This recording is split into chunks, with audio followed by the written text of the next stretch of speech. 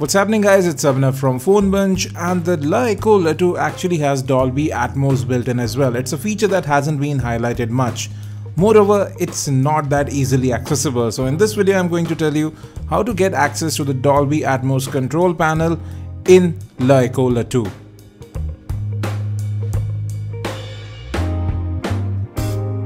Now first things first, the CDLA headphones that come with the LeEco 2 actually glow. You can see that orange glow, it's an LED. They look really neat and they sound as good too. They are a bit bass heavy. Now we are going to talk about the design, the build quality as well as the audio quality of the headphones in our full review. For now, let's talk about Dolby Atmos and whether it's actually useful. Now you can enable Dolby Atmos by going into sound and notification settings. You can just hit enable from there and it will start working. It adds quite a bit of depth to sound, and yes, it increases the volume quite a bit. Already the speaker is quite loud on this device, but you can't access the Dolby Atmos control panel. For that you have to go into play music, get into settings, and you will see the equalizer option. I wasn't able to find it in the default LeEco music app.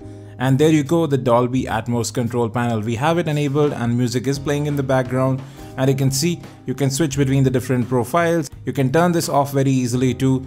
There are a few profiles that are built in like music, movies, game, but I wasn't able to set a custom profile.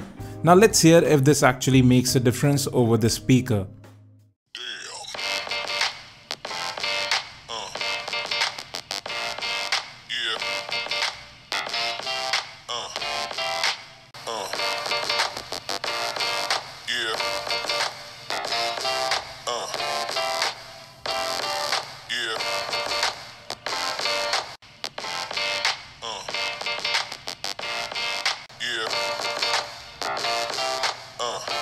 And you can clearly hear there is a world of difference, lot more depth when Dolby Atmos is turned on. It works great over headphones as well, whether you are using the CDLA headphones or you are using the adapter with a 3.5mm headphone. Both work great. Audio quality is actually one of the strong points of this smartphone. I'll talk about the rest of the things including the creaking and all those things in our full review. So do stay tuned, do subscribe, that video is coming really soon. Thanks for watching, and as always, have a great day.